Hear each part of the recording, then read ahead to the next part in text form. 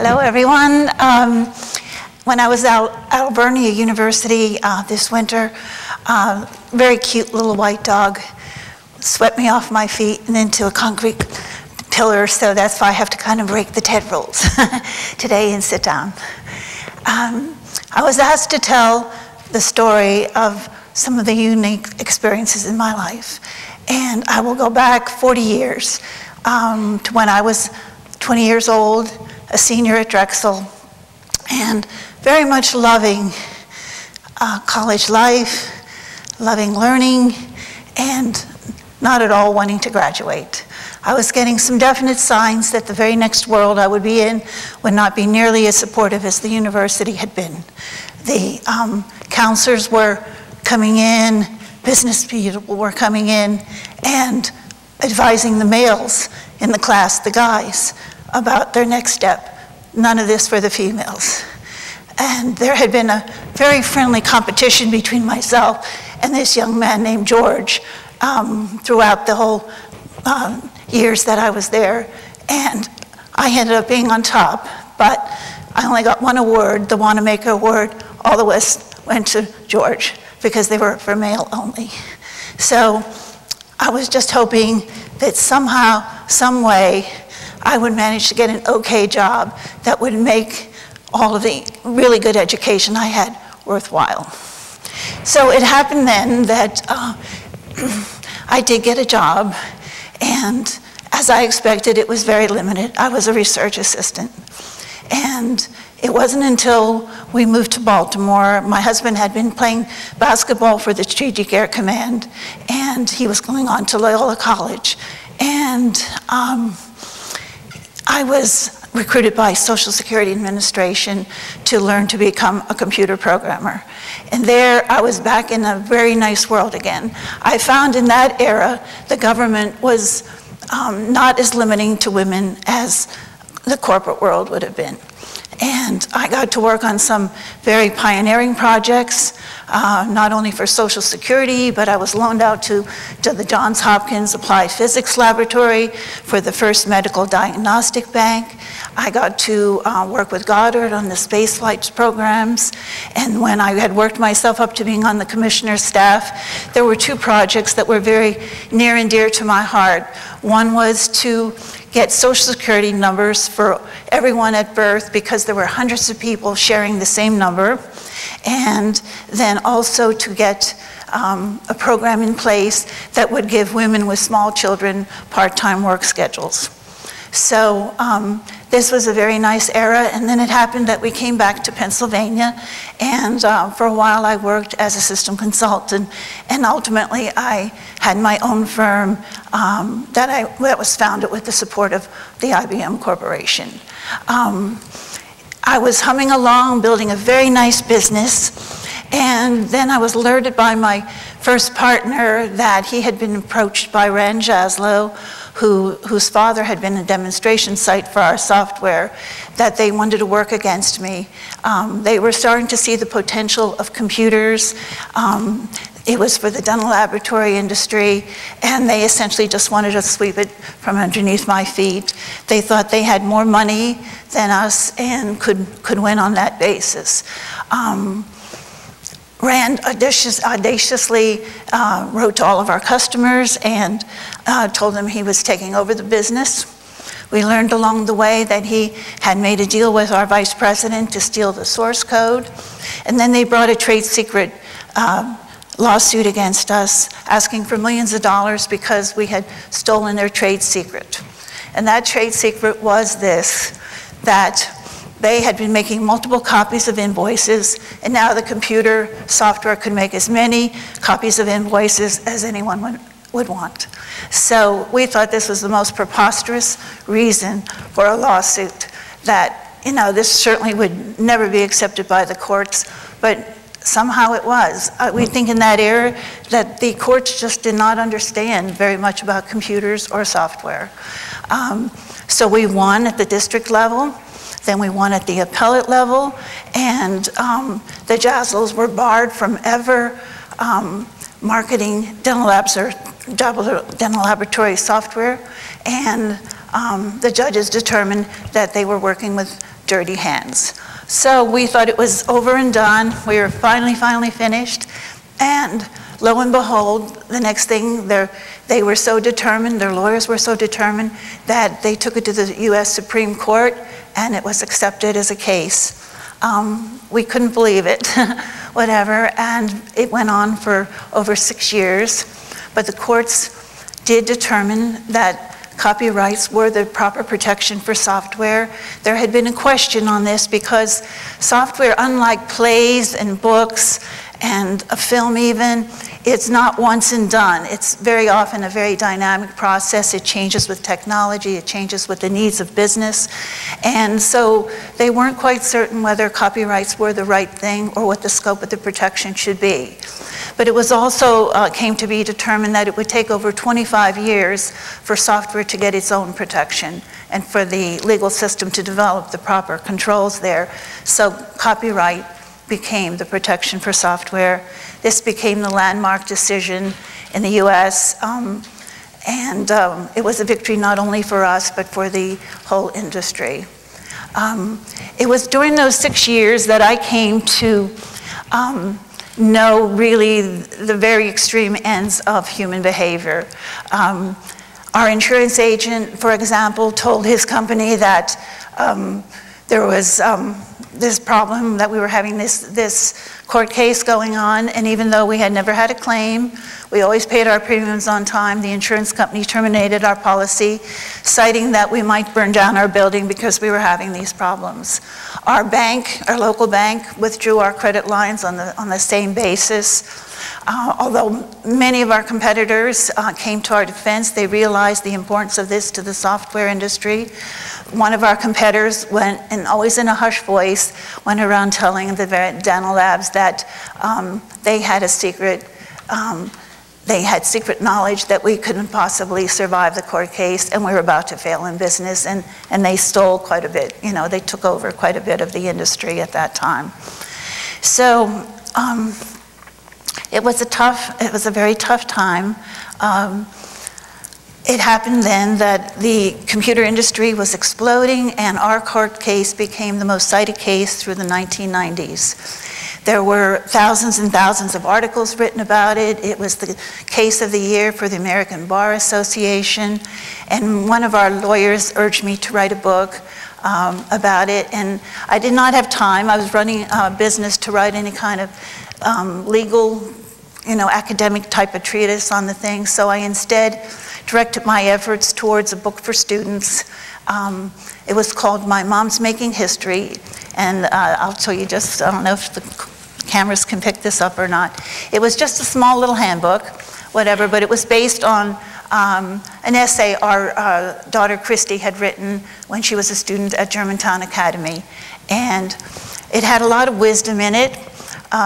It taught not only about the court case, but also she realized that although some people realize they're making history, there are a lot of people that make history and never intend to, and that was certainly us. She pointed out, would Paul Revere know when he was making that ride that students would be studying about him years later? Would Washington crossing the Delaware realize that there would be an enactment every year? No, that was not the case at all. But out of this came a lot of requests from bar associations, from Penn State, from Read Across America, from schools and universities to talk about copyright education. And so most of the time when I'm talking to groups, I'm talking about the history of copyrights, the constitutional basis in Article 1, Section 8 that is actually there to benefit society by promoting creativity, fair use for education, and the concepts of that ideas are not protected by copyright, but expression is protected by copyright. But what I want to focus on today for my talk is not these. You probably get these in your college courses these days. It has come to be that it is often taught in colleges, but rather one very important lesson that I learned, and that was the importance of surrounding myself with good people.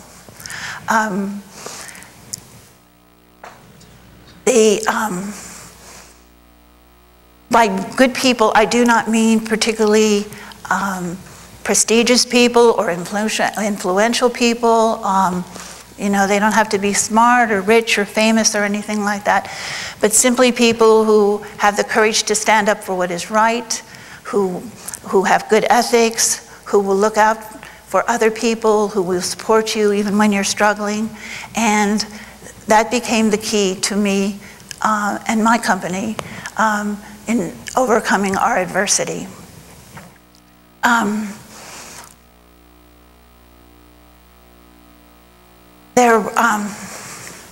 Lost my train of thought for a moment there too.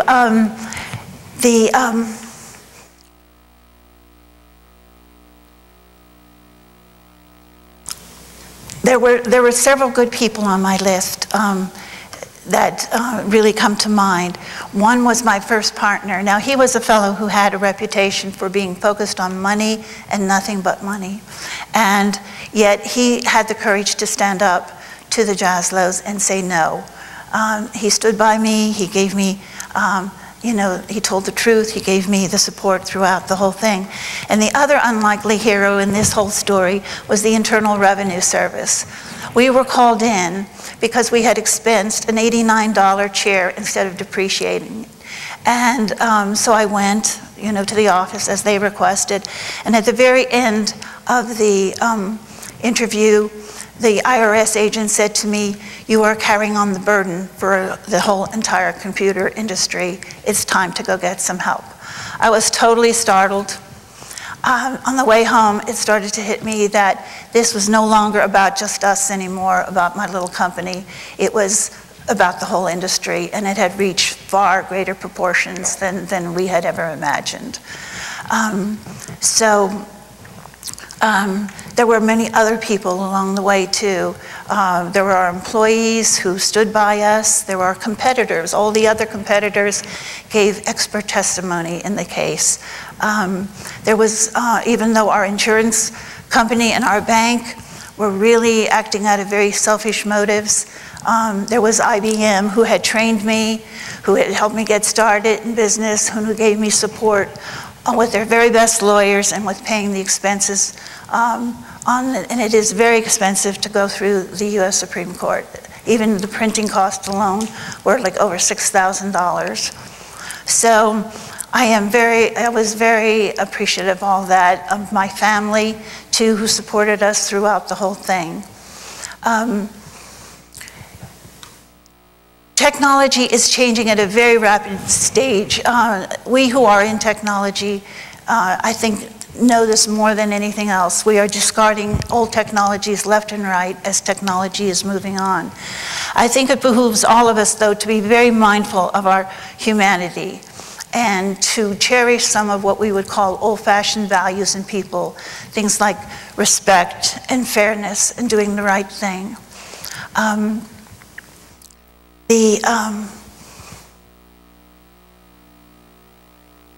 The key to so much of this, to so much of our overcoming adversity, were the good people who came through for us.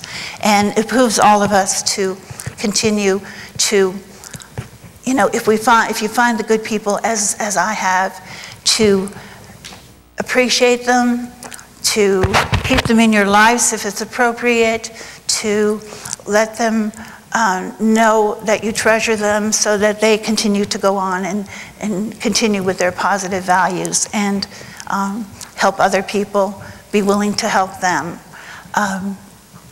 It is just so key in the world. After all of this was said and done, I went on to write another book. It was about one of our basketball players, Jameer Nelson. And in the authors section of that book, I put in a little thing that when I retire someday, I would like to help other people write their stories. It was a process I really enjoyed very much. And I'm not retired yet, but I have helped about 9 other people with their stories.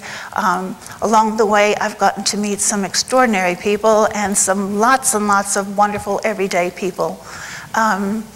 It's been a wonderful experience. It was a case of making some good out of bad, and I've gotten to do a lot of, most of the time I'm heading up a software development firm, but I've also gotten to do some very fun, creative things because of this. I've gotten to be a little bit of a college professor, a little bit of an author. I've been a speaker, a seminar leader. I was even asked to broadcast the Philadelphia Sports Story of the Year because of Jameer. And and another thing that has happened is also because of the Jameer book is I've gotten a lot of, this is following the theme of the book, I've gotten a lot of sweaty hugs from young basketball players.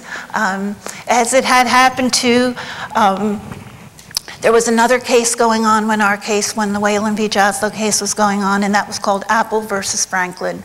And the gist of that case was whether the operating systems for computers could be protected by the copyright laws. This did not go all the way to the Supreme Court.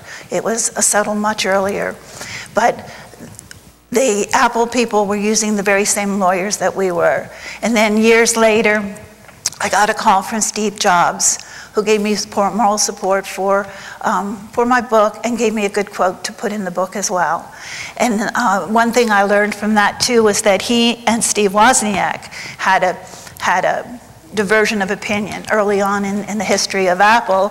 Steve Wozniak was actually the more creative person early on, but he wanted to give everything away for free. And Steve Jobs definitely did not, whatever. And if Steve Wozniak had won out, we probably wouldn't have your iPads and your iPhones and your iMacs that we have today. So as the years have gone by, the memories of the hardships and the struggles are still there, but I know with very strong conviction that I never would have overcome the adversity that we have if it had not been for the good people that surrounded me and came to our rescue. I would not have what I have now and what I have had along the way if it were not for these people. I love the concept of TED. This is helping to spread good ideas, and many of them coming from very, very good people, as you can see today. So I thank them, and I thank all of you for hearing my story.